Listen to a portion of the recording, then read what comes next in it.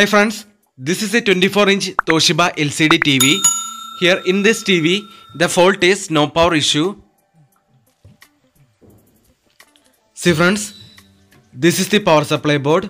While checking, here I found that the power supply board is working properly. Here the problem is with the motherboard. It's a 24-inch LCD TV. See friends, here the fault is with the motherboard. Here you can see, due to lightning, the main IC in the motherboard is burned. Here you can see friends, this is the fault. That's why the TV shows no power issue. Here in this TV, this complaint is because of lightning. So instead of installing any universal LCD LED motherboard, here I took another Toshiba motherboard from a 32-inch LED TV. This motherboard is taken from a 32-inch LED TV, but here you can see there is a difference in the panel socket. See friends, in this TV, here you can see the LVDS connection is different. This motherboard is taken from a 32-inch Toshiba LED TV. It's also a non-HD TV.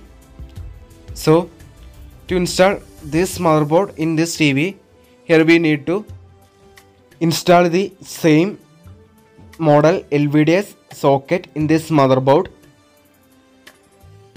Since both the TVs are non-HD TVs, so changing the LVDS socket will function. And here you can see all other sockets are same. Instead of only difference is the change in the LVDS socket. So installing same model LVDS socket in this motherboard will work. Also, both the TVs are using non-HD panel.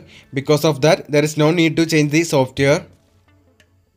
So for installing this motherboard in this TV, we need to change the LVDS socket. So I am going to fix a alternate same model LVDS socket in this motherboard.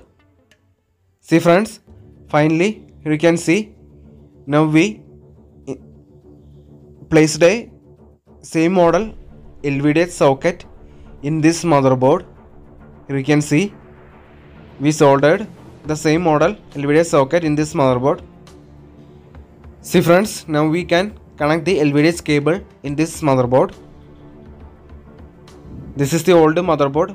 Here you can see the main IC is burned due to lightning. So here we successfully installed the LVDS socket.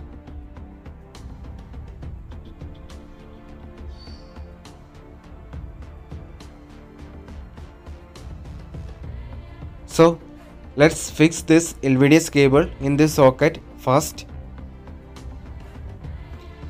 See friends, now all sockets are connected. The LVDS cable is also connected properly. Now let's turn on the TV and check the picture.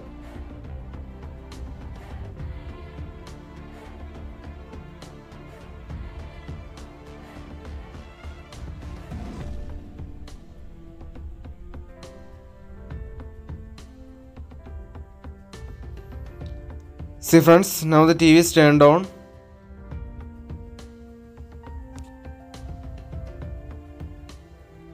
See friends, now the picture comes and the TV is repaired successfully. You can see a small line on the display. It is because of cough damage.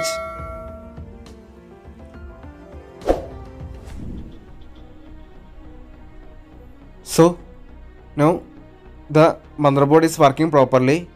So let's put the back cover and all screws back to TV.